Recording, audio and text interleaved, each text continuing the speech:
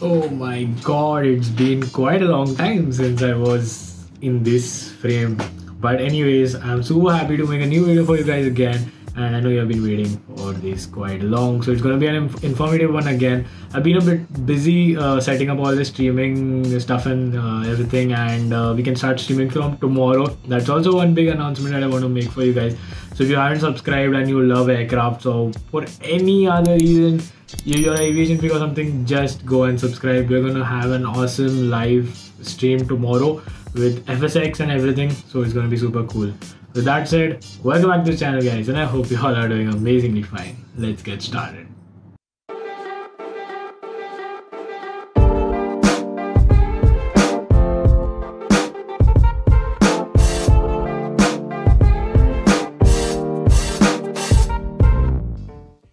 So I get this question for, almost every other DM that I get. Everyone asks me, sir, what to study, where to study from for my CPL exams or DGCA exams or whatever you call it. And the answer is right here in this video. So today we'll be talking a lot about the books that I have personally referred and I use in order to study, or I used in order to study and teach a lot of students throughout this 2 years of instructional career that I had. And these books are really helpful. If you're someone who's absolutely new, you can use them. If you're someone who just wants to revise stuff, you can still use them, and it's basically for all purposes. So we're going to discuss all the books for navigation, technical, regulations, meteorology, and RTR as well. So let's get started. Also guys, all the books that I'll be listing here, I'm going to put the links of all those books down in the description box, and you guys can buy it from there. I have recently joined the Amazon affiliate program, and if you guys go through that links, I will get a 1 or 2% commission on whatever you buy without any extra cost occurring to you whatsoever. So do consider hitting those and buying the books. They are the best edition at top, and I did a little research and found them out. So whatever are in the links are the best and the most updated books for those particular subjects available for Indian DGCA CPL exams.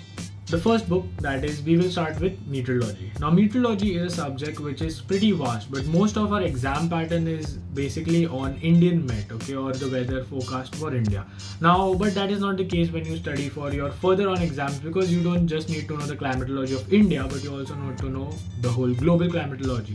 And the best book, I will give you 2 books. One book will be for Indian climatology and to easily clear your meteorology paper for your CPL exams. Okay, now this will be a little different when you opt for your ATPL exams later on. So for CPL exams, the best book that I would refer to study from is IC Joshi, a book by Captain IC Joshi. It is called Aviation Meteorology. I suppose the link will be down in the description, or the book is right here on your screen. It looks something like this. The most updated edition is pretty good, and it's a very simple to read book. Some things, the later chapters, will be a little difficult if you have no prior knowledge about the subject, or you haven't taken any ground classes, or if you haven't attended ground classes at flying club or so on. But otherwise, the questions are top notch. You can easily clear your DGCA exams just if you refer to this book and study the questions, and the answers are also provided. But I would suggest that if you need to first have proper knowledge about it. So even if you're doing self-study, read through the book, then solve the questions, try to solve them by yourself, and then go ahead. If you cannot, then you can refer back, and they have even mentioned which page I think the question or the answer is, not only the option. So that's a good point as well. The next book that you can study for meteorology, or global meteorology for that matter, is Oxford Aviation Meteorology book. Now, I will be suggesting Oxford Aviation books for any and every subject, to be honest, except for air law, because Oxford basically follows different civil aviation body, and DGCA follows a different set of rules. Every country has their own rules. So air law is not really helpful for you. So for that reason, you can select Oxford Aviation books for any other subject, including meteorology, for studying. These books are really good, especially for ATPL level as well. Next, we are going to talk about air regulations. Now, air regulations is everything to deal with the rules and regulations, laws made with respect to civil aviation. Now, the laws are constantly changing, and with respect to your examinations, mostly you're not asked in detail, you're asked upar se. So you'll have to know, what are rules of air, what are the privileges of a CPL holder, what are the privileges of a ATPL holder, blah blah blah. So a lot of stuff is there. The best book to study regulations is a book published by R.K. Bali, and that book has been in the market for quite a long time. I have referred to it. Also, again, it is a very simple book. You can just read through it and understand the regulations as well. Now, meteorology and regulations are considered to be two of the easiest subjects in your whole CPL syllabus. So you can clearly, and you can just go for this book. You can again read through it. It's quite a big book. Initially there were 2 parts to it, part 1 and part 2. I think now they have combined them both in one single book, which I personally don't like. I personally was good with part 1, and part 2 just makes it look a little bit easier. So that is what it is. But you can go through the content. There are also a lot of questions and answers after every chapter, which is really helpful if you're planning to clear your DGCA regulations as soon as possible. With respect to one part of regulation where it comes, human performance, that is not really very good in this book. But for that I have another book that you can use, that is your Oxford Aviation, Human Performance and Limitations book.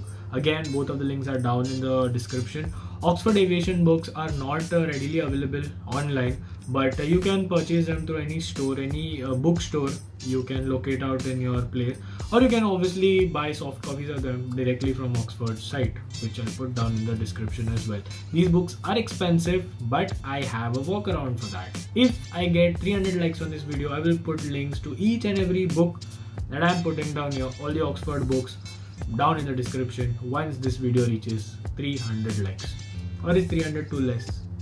Let's make it 400. Okay, 400 sounds pretty reasonable. I mean, utna to tum kar hi sakte ho yaar. Free mein mil rahe links. One book costs around 6 grand. Sure, and there are a set of 14 books, so you can do the math. I'm very bad at math, sadly. Next, let's talk about technical. So aircraft.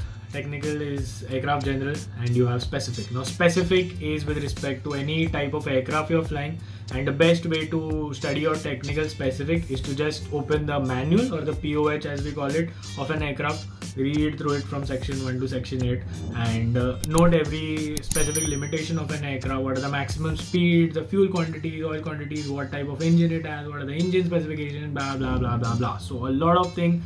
You can just read through them and you'll get through your specific paper.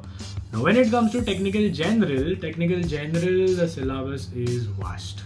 It's literally vast, and I haven't come across any book in the Indian market which is really good by any Indian author.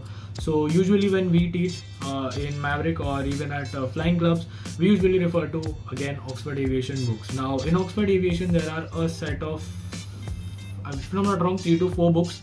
One is for power plant, that is your engines. One is for electrics. One is for principle of flight, and that is one for system knowledge as well, that is aircraft systems. So there are 4 books in total of Oxford Aviation. Again, they are very good books. They will be enough for you from your SPL level through your CPL and also through your ATPL. If not that, even for your airline examinations and interviews. These books are very detailed. These books are really very detailed. Every point is nicely written. The language which is used in the book is also not very difficult to understand. You can read through it and understand. These Oxford also has a set of CBTs. It also has a set of presentations made, interactive presentations, which are available online as well. But again, they are very expensive, and you can find all of these for free. That's why I'm here. There is a link of a channel. I haven't been sponsored by the channel, but I usually refer to as, and if I refer to as, why not you get it? So I'm putting the link of the channel. I think its name is Aviation Training Network. It's a very good channel. You can find all of the interactive sessions, videos. The explanations are top notch. It's really good. You can go there and check it out as well. So those are the books that I refer for technical general. Next, and my favorite subject, the one that I instruct, air navigation. Abhi navigation ke to hum champion hai. Okay, whatever. So the best books that I refer for navigation is, again, no Indian book. I refer from Oxford Aviation Navigation. There are 4 sets of books for general navigation, radio navigation, instrumentation, and flight planning and monitoring. These books are very good. I refer them personally. Agar if you are not very well versed with that, you can also try to use books provided by GSP. Again, this is what it looks like. The link will be down in the description. You can buy that book.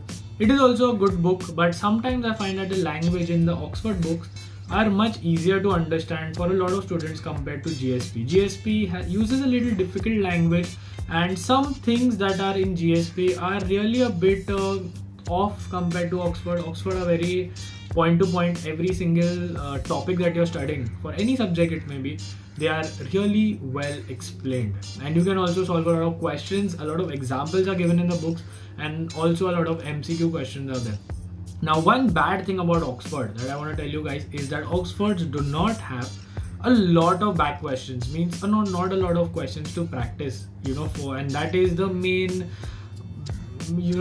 just a bummer, I would say.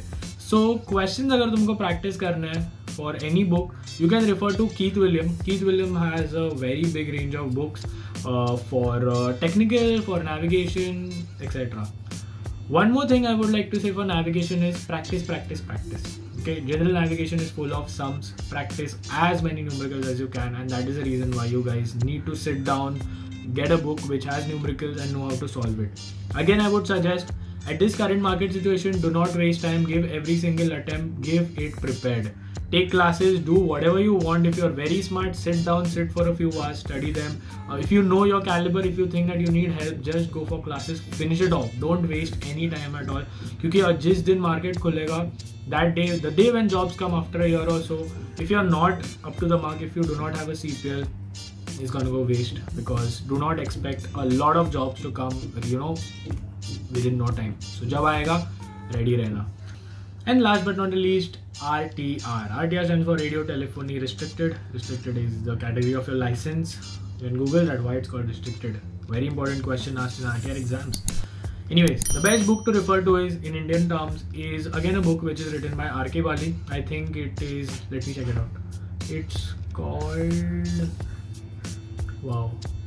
It's called Radio Telephony Volume 1 and Volume 2, which is a pretty good book. One bad thing about this is that it's a pretty old book, and I haven't been able to find any other book which is there for radio telephony.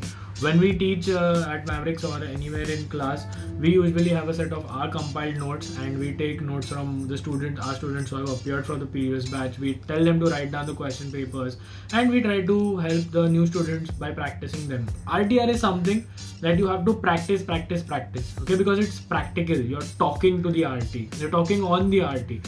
So it's a very practical subject. You can't by heart RTR. If someone is telling you कि तुम by heart करके exam pass हो जाएंगे, पागल बना रहा है. So बिल्कुल मत करना वो. जितना practice करोगे उतना अच्छा होगा. Now what to practice is there in some of the books. It might not be there also in some of the books. So that is the reason that I told you RTR does not have a lot of content. But if you want to get a gist of it, if you want to have a little bit of idea of what it's all about, well, this is the book for you. So you can go and buy that one. Again, link in description. Apart from this, if you guys have any books that you have referred to and you think are really good, you can put it down in the comment. You can help your fellow aspiring pilots, if that's what you want to say, and you can also tell me. It's always, knowledge is a tree. You can just keep learning here every single moment of your life. Every passing day, you can be better. That's what I want to tell you guys.